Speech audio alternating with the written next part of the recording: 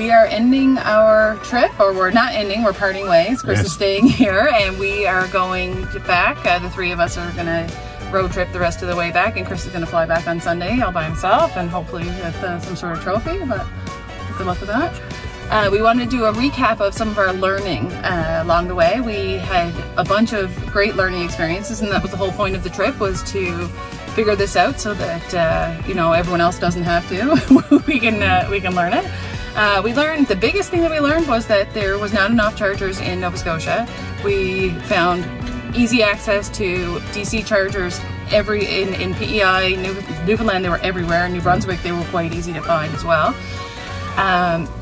We learned that you have to use several apps was the best way to do it, because we were relying heavily on the ChargePoint app, but it turned out that a lot of the New Brunswick ones were only showing, like the Newfoundland or New Brunswick government ones were showing in the Flow app. Yeah, and that was a game changer, because those are bigger. They're huge. Yeah, they were 100 kilowatt. They were the biggest ones. We're actually planning our trip on the way back around one of those chargers, just so we can do it quicker. We found a lot of free chargers in the provincial parks and in the hotels, so we thought it would be great to take advantage of some of that.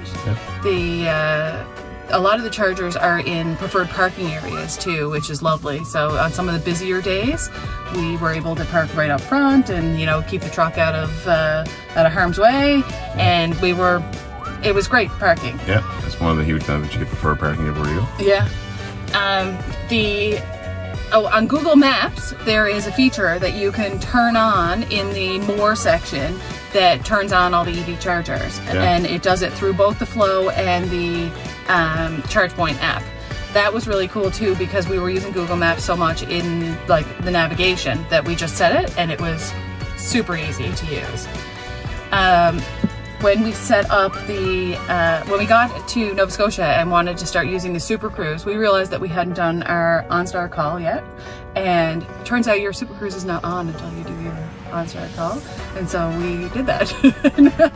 And we're the ones telling everybody that they need to do their OnStar calls right away, and we did not.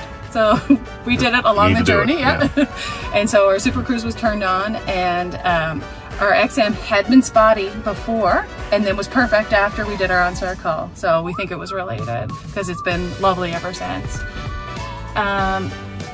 Yeah, there was lots of free places, lots of availability with all the different apps. We found the experience in general pretty great. Like, there was no big roadblocks. There was a few times that we were a little worried in Nova Scotia, but we figured it all out pretty easily. Yeah, you guys agree? Great trip? Perfect. All right. Thanks.